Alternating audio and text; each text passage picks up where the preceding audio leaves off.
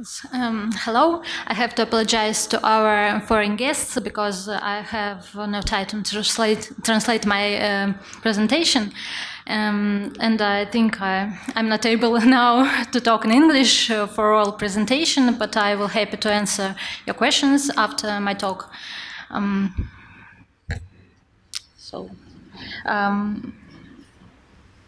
But I try to translate the first slide. Уважаемые коллеги, уважаемые председатели комиссии. Dear colleagues, dear chairpersons, I would like to present for your attention the methods of molecular biology in detection of bone marrow contamination and minimal residual disease in neuroblastoma patients. Neuroblastoma is frequently met solid malignant mass in little children. Researchers have been studying the biology of this tumor due to its peculiarities. On the one hand, it can spontaneously regress, but on the other hand, it can aggressively grow uncontrollably. By the same token, in neuroblastoma, oftentimes we see the contamination of bone marrow by tumor cells, which is the criterion for staging the disease, and it's the subject of studying by a number of authors. Classical molecular diagnostic markers in neuroblastoma were chromosome aberrations such as deletion of chromosome 1 short key and MYC gene amplification. Such a source method of diagnostics of those aberrations is FISH method, cytogenetics, first of all, but FISH has got some disadvantages. First of all, it is possible to identify it only in bone marrow using this methodology in case the tumor has got these aberrations. And second thing, which limits and confines this method application, is its sensitivity, which is comparable to morphological studies of bone marrow. Mindful of that, many authors are requesting for more specific and sensitive markers to diagnose minimally disseminated disease in neuroblastoma using PCR. First of all, real-time PCR. And if authors allow me, I'll show one picture why several markers are more preferable in diagnosis of minimally disseminated disease in neuroblastoma rather than one selective gene. We selected a panel of 3 genes, TH, FOXTB, and DCX. All the 3 genes have got high expression in neural system cells, so they are quite specific for neuroblastoma tumor cells. Its reference gene, it was capture gene, which is expressed intensively in all the tissues of the organism. Patients we tested were the patients or Rogachev Medical Oncological Center. They had been through the treatment between 2014 and 2017. The material was the aspiration of bone marrow taken from 4 different bones. And also we did the study of the tumor tissue. Here is the staging and distribution in the stages. And we used the patients with OLF, which were in molecular genetic remission at the moment of studies. And this system means that we work with matrix RNA. So we took that into account in designing primers. We were developing the specificity of selected primers on the tumor tissue. First stage was setting up real-time simulation, a real-time PCR, and on the results of this PCR, we could say that our sample contains the expression of target genes, or we didn't find it. In comparison versus control group, we were convinced that all the markers we selected are specific for neuroblastoma cells, because in control group, the expression of selected genes exclusive of TAG gene was not observed, but even based on TAG gene in the samples which were positive in the expression gene, TAG gene was much higher than in control group. Next stage, we decided to introduce calibrators into our system in order to have quantitative assessment of the result of expression. As calibrators, we use vector plasmid and concentration of target gene. That way, we obtain calibration curve in relation to which we were calculating the values in our samples.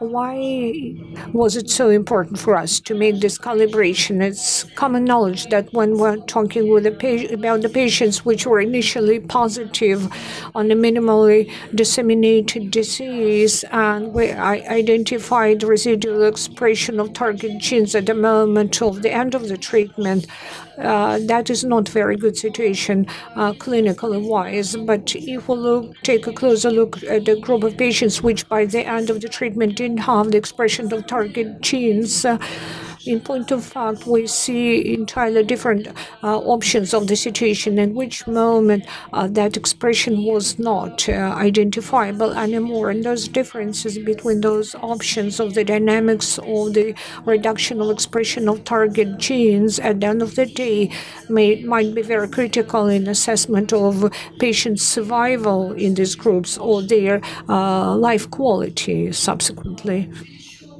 The recalculation using calibrators of the recalculation of our samples identified the challenge we encountered for. You may not see it here, unfortunately, but there were some samples which could be detected using PCR, real-time PCR, but as to calculation along the calibration curve, we cannot do that because it's a very low expression, and our method falls flat. It does not allow us to do that. In this case, we decided to refer to the third method. It's the third stage, digital droplet PCR, which is all about the fact that oil emulsion, we add out all the components to this primer, sounds, probes, primaries, and we obtain droplets, and by probability theory, it contains one target molecule and all the necessary components for PCR. That way, PCR is conducted independently in each and every droplet. The detection subsequently envisages methodology very much akin to flow cytometry, when in each and every droplet we can detect the availability of fluorescence or its absence. Looks like this. We obtain positive droplets and droplets without PCR. That way we can not look at the calibrator, but we can numerically calculate the number of targets of target gene which we have in the source sample. In order to retain sensitivity comparable to the one of PCR in real time online, we make triplets. On the average, it's about 45,000 droplets total per one sample we get, and we don't lose sensitivity in methodology. Theoretically, of course, we can increase this sensitivity a lot. But there are two limiting factors: is the volume of the sample for such a number of PCRs, and second factor, we can identify something which is not clinical significant. So the actual feasibility of increasing this sensibility is rather dubious here.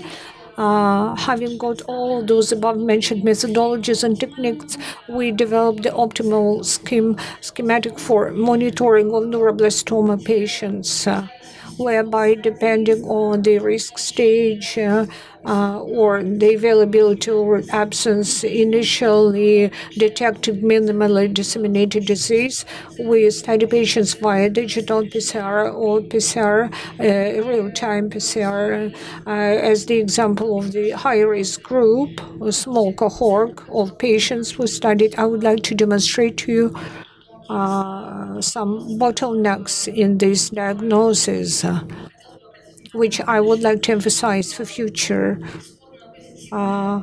Initially positive minimally disseminated disease not always entails patient's death, and moreover, even residual minimally disseminated disease after the end of therapeutic treatment, nonetheless, in a number of cases, means that we have to follow up those patients. Major issues which are important for us and what we do in our lab, whether there is the correlation between positively and minimally disseminated disease to regression or progression of the disease and the dynamics of the follow-up. And also, in more details, we should study that group of patients which doesn't have MRT positive status after the end of treatment, but nonetheless, it's got different dynamics in achieving this genetic frequency of the bone marrow. And we increased drastically our technical capability to detect minimal residual disease in neuroblastoma patients when we use PCR, especially in cases when the expression identified by PCR in real time is higher than the critical cycle of 30 CT. Digital PCR, according to our opinion, is a more precise method to calculate the burden of target gene in a bone marrow, and subsequently in future, of course,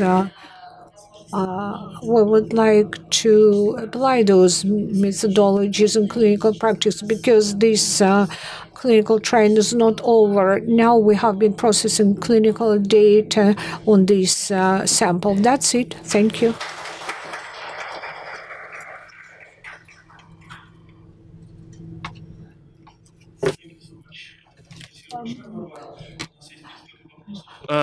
Thank you very much, Varvara. We have got several questions.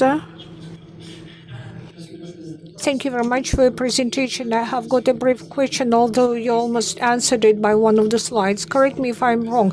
You had one slide, you shown it. Some patients, after the completion of the therapy, you identify those patients, and some patients which do not demonstrate those genes after therapy, but then they are decreased by third and fourth course of the chemotherapy. Or let's say there was tumor, then it was disappeared, or there was the tumor, then you removed it, or there are metastases. Now we are streamlining the methodology on bone marrow as liquid biopsy, fluid biopsy. So in future, we'll also have more study about this malignant mass.